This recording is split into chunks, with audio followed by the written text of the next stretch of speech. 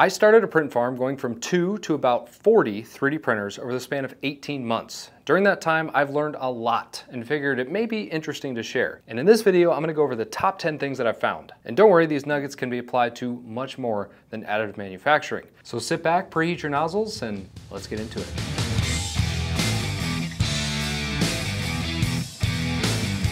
And number one is that there is nothing passive about it. Part of the allure of 3D printing is the fact that this little robot works so you don't have to. But it turns out loading filament, monitoring prints, and unloading parts from the printers is quite a chore when done at scale. Also, don't forget about post-processing. Supports, cleanup, and sometimes adding hardware. All of these things take time, and as we all know, time is money. Then when you multiply that across many printers, you can see your passive dreams start to evaporate. Number two is energy.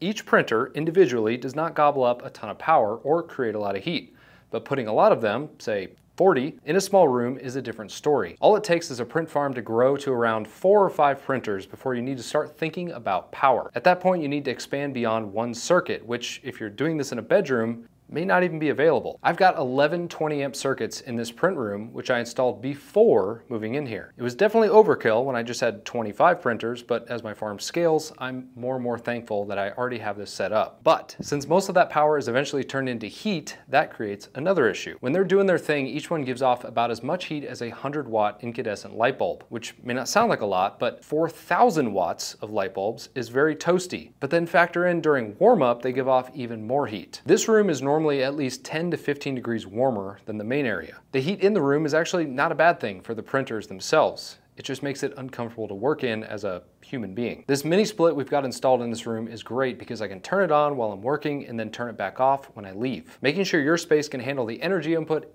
and removal is key. And number three is air quality. Similar to the previous point, one printer is usually not a huge concern as long as you aren't printing nasty materials like ABS. But 40 printers, even printing benign plastics like PETG, can generate VOCs and particulates. But I was curious to know exactly how much. So I bought this little air monitor, which measures a bunch of things, but small particulates and VOCs are really what I'm looking for. Here you can see the baseline reading in the main area of my shop.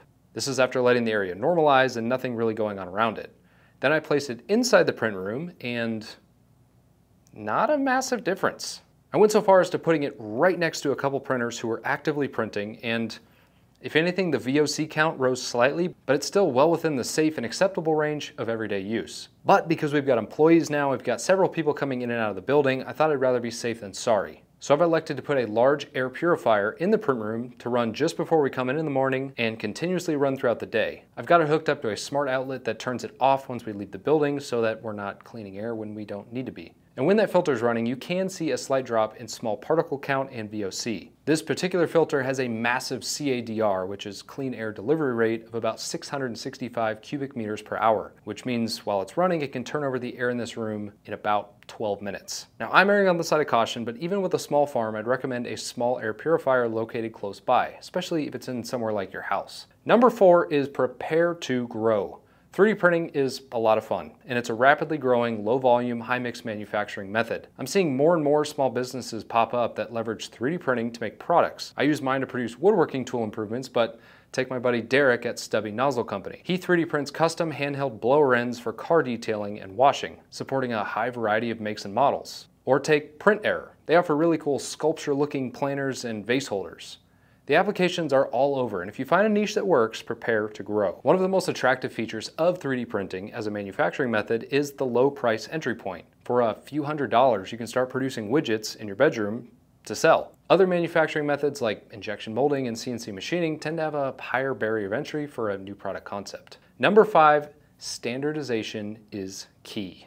When it comes to the printers you run, spare parts, and even filament, standardizing is very important. Again, when you just have 1 or 2 printers, it doesn't seem like a big deal. But when you need to create print files for a fleet of printers, you don't want to have to create those files in multiple different software platforms or create different file types. The same goes for spare parts. Having universal parts means you don't need to keep such a high inventory, and it's easy to know when to reorder. All of these Pruses are Mark III S Pluses, so I know the thermistors, hot ends, fans, cables, etc. that I have all fit on them. I've started introducing some different makes and models as a kind of longevity experiment that I'm running, but I now need to stock parts specific to those machines too, which is an added level of complexity. Finally, filament standardization is also critical for a couple of reasons. Turns out filament can have a pretty big impact on both the quality and reliability of your fleet. Finding filament that all but eliminates these issues is important for maximum uptime.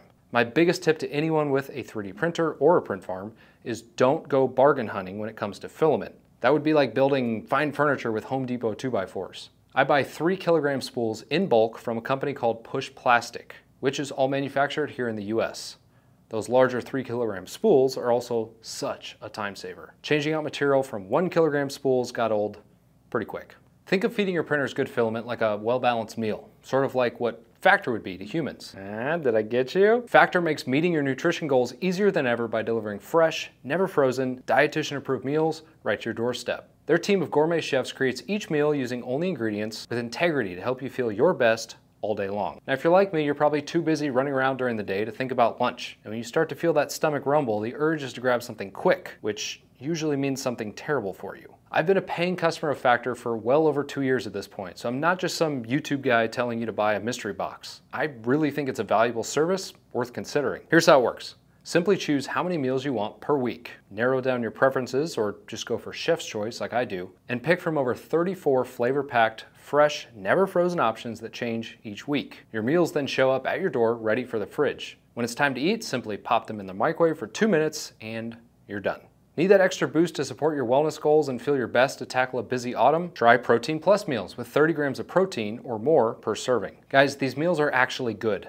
Like I said, I eat them all the time. If you want to try it out, head to factor75.com or click the link below and use the code SHOPNATION50 to get 50% off your first Factor box.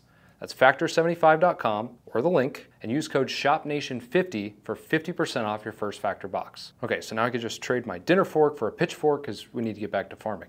Learning number 6, maintenance. Here's the deal. 3D printers are little machines with moving parts and wear items.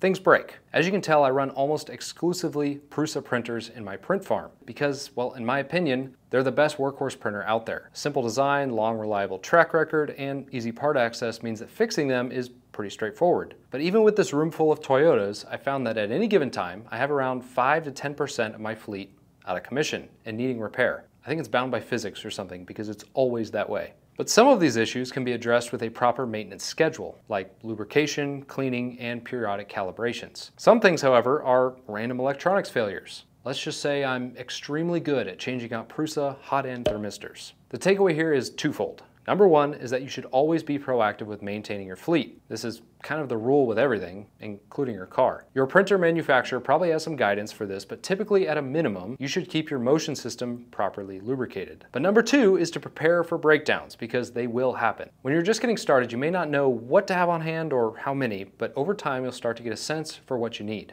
The goal is to keep the printers printing and not sitting idle waiting on parts. But one thing I've waited way too long to do is start a proper maintenance record. I need to track what I do to each printer, things like lubrication, nozzle changes, and fixes, or reoccurring errors. This can help track longer-term issues down the road. You would think I would have already done that considering I started my engineering career in maintenance and reliability as a reliability engineer. Go figure. Number 7 is production planning. Knowing how much output your farm can do, taking into account some kind of normal downtime factor, say 15%, is really important for understanding how quickly you can meet demand. If you start selling a product that's popular, how do you know if you need to expand your printer fleet? Not knowing this can sneak up on you and put you in a bind with customers expecting products by a certain deadline. Also, along that same line, when do you buy filament and how much?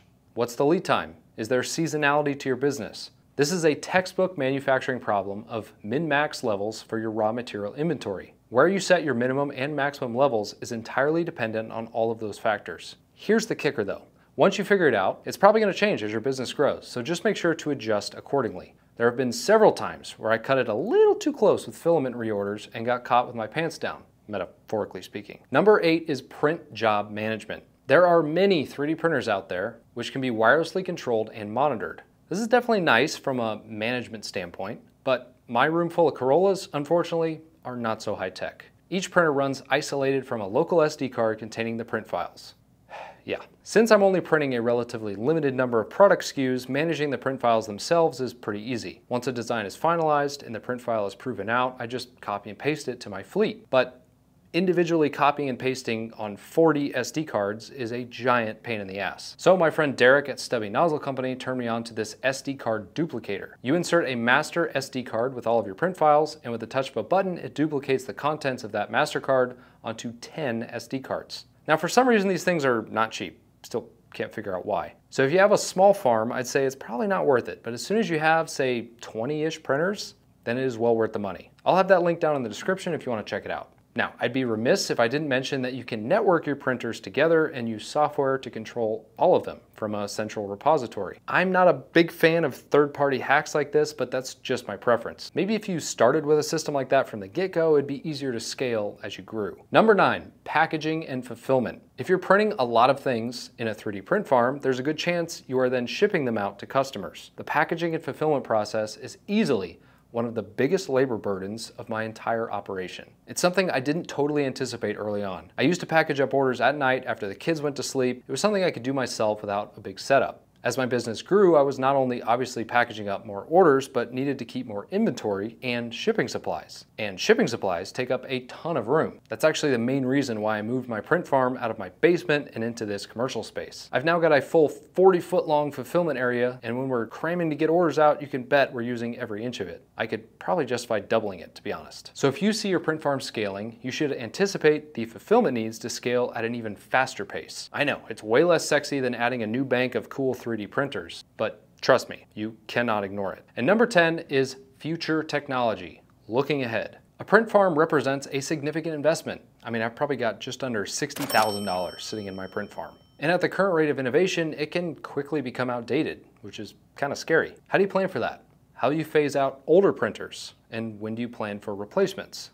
Look, no one can predict what the future holds, so we have to make educated decisions based on what we know now. If you're building out a 3D print farm, your choice of printer manufacturer should be very intentional. I jokingly refer to my print farm as a room full of Corollas, but the Prusa brand is a proven platform used by some of the largest print farms in the world, including the 600+ machines running at Prusa headquarters. Seems like every week there's a new 3D printing brand popping up with very cool features and an enticing value proposition. I'm currently testing out the viability of Bamboo Lab printers for life in a print farm. They've already proven themselves as a killer hobby machine. I mean, there's 2 right there. But how does it perform after a couple thousand print hours? Do the high print speeds actually correlate to more output over a long period of time? We'll see. I've got a video planned in the future reviewing those findings. If you're thinking about starting or trying to grow a 3D printing business, I've actually got a special membership-based community set up where I give you exclusive access, guidance, and coaching based on my experience and the experience of others in the group. It's called the Shop Nation Hustle Club, and I'll have that information linked down below if you want to step up your game. Here's to good adhesion and no layer shifts.